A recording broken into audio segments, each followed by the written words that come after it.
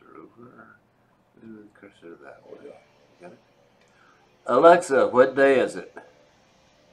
It's Thursday, March 22nd. Alexa, what time is it?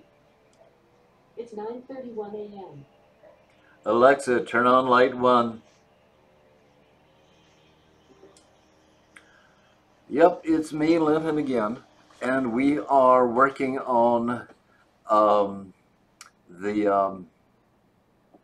impact of this infertility on history. Good stuff to Ray there. And here we are, you're accustomed to these coordinates. The horizontal axis there is years since the dynasty was founded. Vertical axis is the chance of the dynasty going on. This is Japan. Now, it's all the same civilization, really. East Asian dynasties are as durable, probably a little more durable than entire Western civilizations. Go figure. All right, so there we are. Here is Japan there, and there's a notch. You got the notch there? Mentioned that notch when we were looking at Danish information. There's there's that brick wall, 300 years. No dynasty goes past 300 years, but they got a really good chance of surviving up until about that time. Here is China for contrast.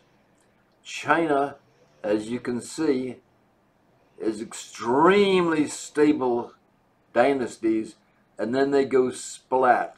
There's a little notch there in the Chinese survival experience, matching precise here within, give or take, of the 50-year increments we've chosen.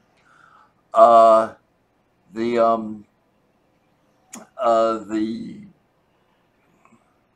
notch is in the same increment. In other words, yeah, it's real. Don't know whether this is the same notch we see in Denmark. We will see that notch again later.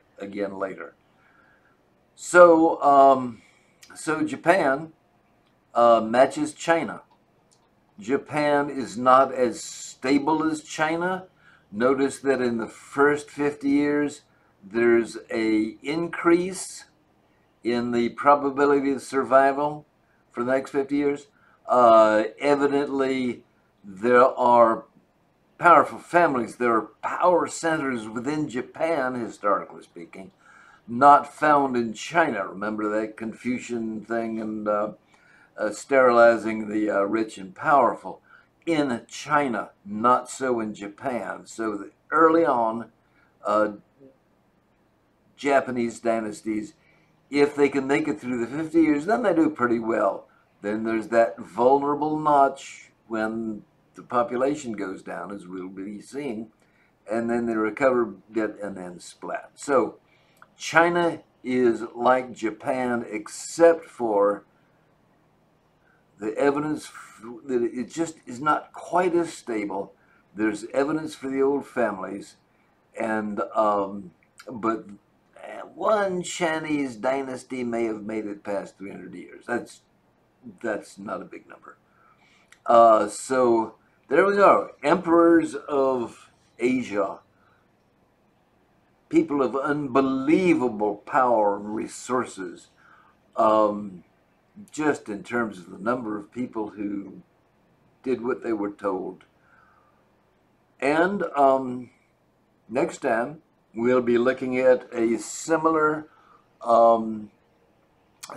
situation, but at the other end of the food chain, so to speak. We will go from the richest people history could ever imagine to just about the poorest. We'll see the same thing. All right, well, thank you.